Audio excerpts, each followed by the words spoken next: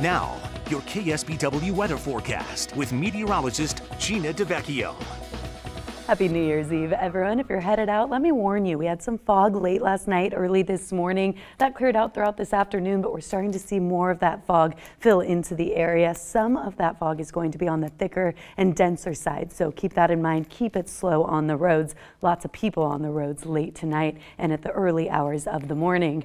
Taking a look at the satellite and radar, you see some of this blue stuff we haven't talked about in quite some time. Yeah, that's radar picking up on some moisture. Had some reports of some very light rainfall in the northern San Francisco Bay and now up in the northern parts of San Francisco. Good indication we have a change in the weather pattern, and that's going to bring us the chance of some rain by the middle of the week. As for tonight, you can see all that moisture staying north. You don't have to worry about rainfall here in the Monterey Bay for your New Year's Eve plans. So that is good news. Temperatures are going to be a little chilly though, so some spots are going to be dipping into the 30s by early tomorrow morning. Similar numbers to what we had this morning. You can see 36 in Boulder Creek, one of the cooler spots, Scotts Valley as well. And then in the afternoon, lots of upper 50s in there because of that thicker cloud cover that we held on to for most of the day. Got a little warmer, Carmel Valley at 69, and then down to the southern parts of the Salinas Valley, some mid 60s and some upper 30s to start. Now we are going to be seeing temperatures similar to this, so you can see those upper 30s. That's what we're going to be seeing for our cooler valleys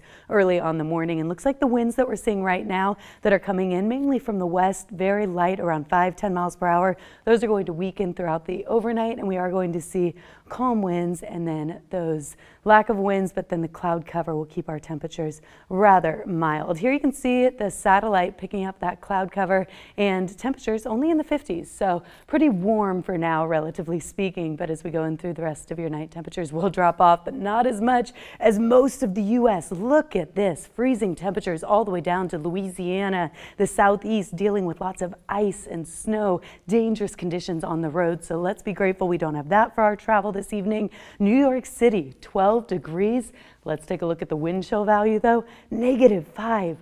Whew, yeah, that's going to be chilly for those people heading out there. So as you watch the ball drop in New York City from your nice warm home in California, be grateful of that. Now here you can see just off the coast, we do have some more cloud cover coming. Again, this is a good change in our weather pattern. We've had high pressure over us. That's going to shift off. It's going to allow some moisture to come your way. Tomorrow, I think we're still going to be sunny. Tomorrow's actually going to be a beautiful day. As I mentioned earlier, maybe you want to head to the beach, do something outside with the family, appreciate the day off. There will be sunshine with a few clouds mixed in, especially near the coast. But as we go through the middle of your week, that's when this system is going to weaken, the ridge moves off, and it allows this next system to come your way. That's going to bring rain chances for Wednesday, Thursday, in fact, all the way through your upcoming weekend. Want to focus on the fog where, as I mentioned, that is going to come in a little thick at times in the valleys as well early in the morning, and then that'll clear out into tomorrow.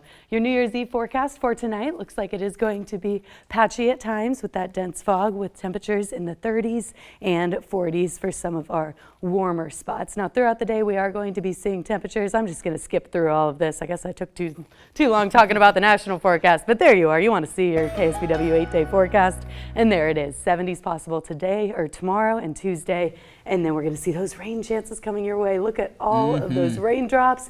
No, it's not saying it's going to rain every day from Wednesday through the weekend, but we're saying there's a chance. And